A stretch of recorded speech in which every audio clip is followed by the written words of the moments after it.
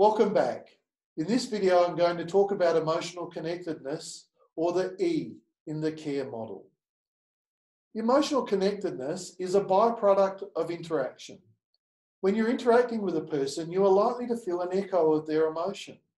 This is a form of empathy that is instinctive, and with few exceptions, we all have the capacity to experience this instinctive empathy.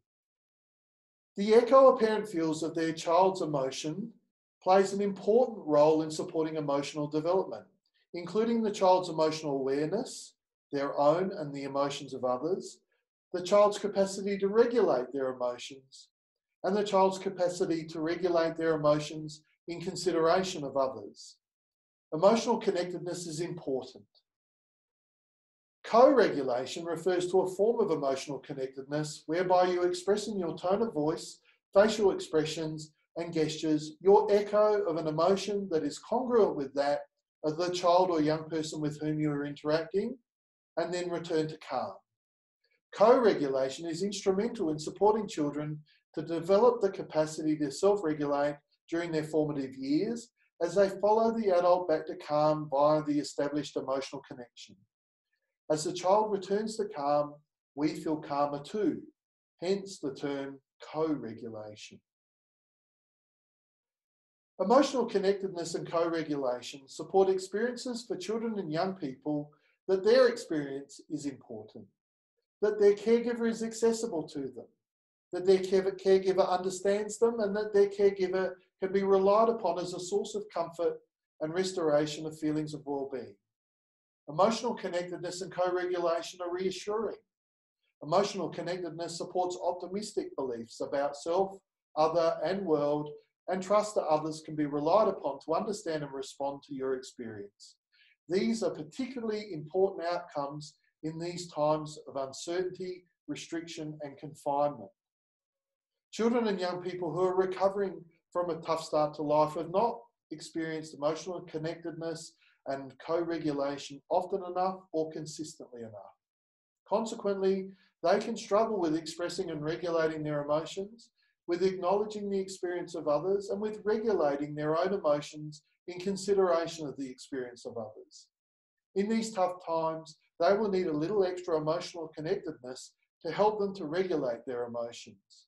A little extra emotional connectedness will help them to feel heard and understood at an emotional level, thereby supporting lower arousal levels and anxiety proneness, approaching life and relationships under the influence of optimistic ideas and beliefs about self, others, and world, and trust in the accessibility and responsiveness of adults who meet their needs. In offering a little extra emotional connectedness, it is important to first reflect on what emotions the children and young people in your care experience in a typical day, and your own emotions across a typical day. When you record this, I anticipate that you will notice something important. Next, I would have you record some activities that the children and young people in your care engage in, and the emotions those activities evoke for them. This can include positive emotions, such as occurs over play or when watching favourite TV shows, or it might be something like the frustration they feel, and you too, when they are struggling with some aspect of schoolwork they are completing at home.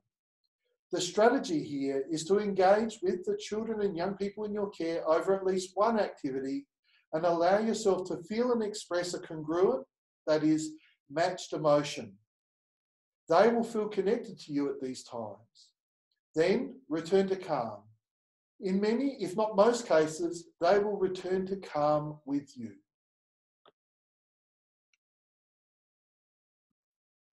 When emotionally connecting intentionally with children and young people who are recovering from a tough start to life, and particularly in consideration of confinement and the triggering effect of closeness, it is important to be aware of the dose.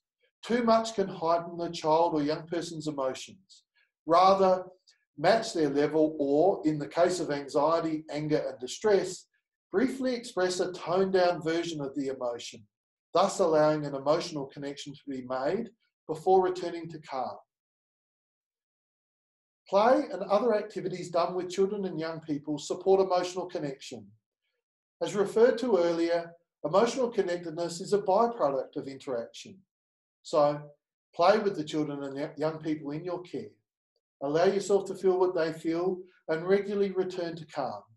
In doing so, you are supporting them to experience emotions as part of the richness of life and not something to be avoided due to their potential to overwhelm.